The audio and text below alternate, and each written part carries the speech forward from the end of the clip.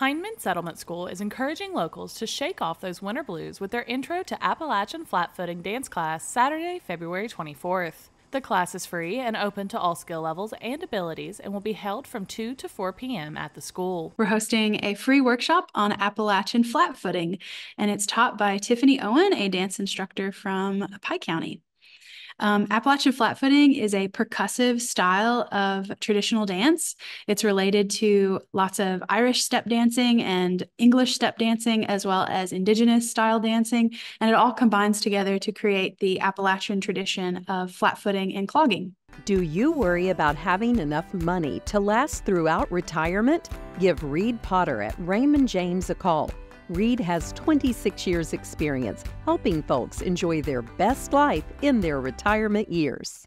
Pre-registration is required and water and snacks will be available. If you're nervous about trying percussive style dancing like this, the good news is that it's very low impact. So a characteristic of Appalachian flatfooting is that your feet stay pretty low to the ground and you're not flailing your arms about, you're not running all over the place. It's pretty low impact, and you can there's no set tempo necessarily. You can dance as slowly or as quickly as you feel comfortable with. For more information and to register, go to hindman.org/events. Reporting for Mountaintop News, I'm Brianna Robinson.